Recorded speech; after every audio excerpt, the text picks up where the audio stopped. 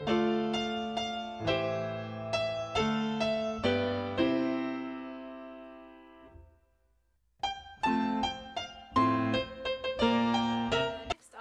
we are going to wrap is a cylinder, and this could be any object, for example a candle or even a jar of jam, for example. Now with wrapping a cylinder, you have to make sure that the ends are short, because in order to wrap the ends neatly there can't be any excess material.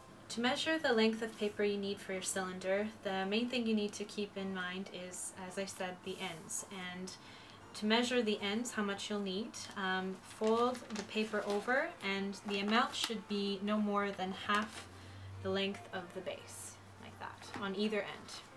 Once you've rolled up your cylindrical object, take it into your hand, and I'm just going to show you how to fold the ends. So start by folding one edge down, and then just continue folding inward, creasing as you go, and keeping the base edge nice and crisp.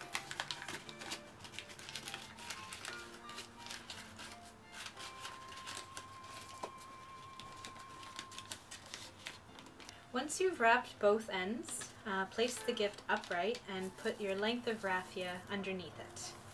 And you want to line up the raffia it will be tied at the top, and you want to line it up so that the raffia covers right along the seam of your gift. Take two ends of the raffia and tie them at the top securely. So once you've tied the knot securely with the raffia, you can either make a bow with the raffia, just like we have been doing, or you can put on a pre-made bow on the top and attach it like this, whichever the customer likes. And this is how to wrap a cylinder. So that's all for how to wrap basic shapes and objects. Remember, eco gift wrapping is all about having fun, being creative, and providing excellent customer service.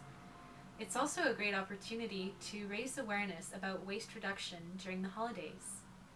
On behalf of Toronto Green Community, thank you for watching this training video and for volunteering with our eco gift wrapping program.